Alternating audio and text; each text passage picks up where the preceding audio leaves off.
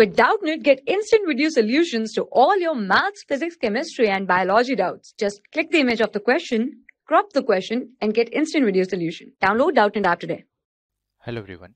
If we talk about this question, this given question is a force of 20 Newton is inclined to x-axis at angle of 60 degree. We have to calculate its x and y components. Okay, so let this be the coordinate system or coordinate axis. Okay, and a force of 20 newtons.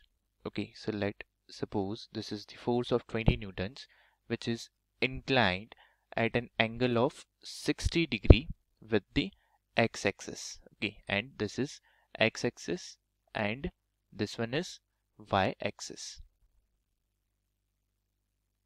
Okay, and we have to, this one is 20 Newton and we have to find out the components along x and y axis.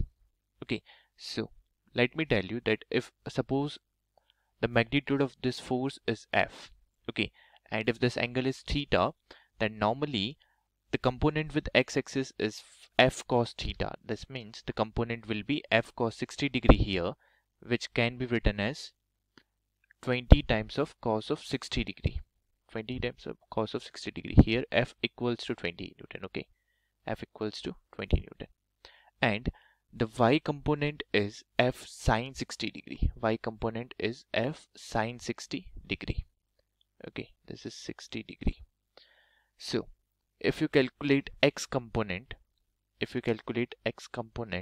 of this 20 Newton force, which is nothing but 20 times of cos of 60 degree, and we know that the value of cos 60 degree is nothing but 1 by 2. So this will be 20 into 1 by 2, which comes out to be 10 Newton. So this is the x component. And if we talk about the y component is given by F sine 60 degree. So this will be 20 into sine 60 degree, and the value of sine 60 degree is root 3 by 2. So this comes out to be 10 root 3 Newton. So this is the y component. I hope you understood. Thank you. For class 6 to 12, IIT JEE and NEET level. Trusted by more than 5 crore students. Download Doubtnut app today.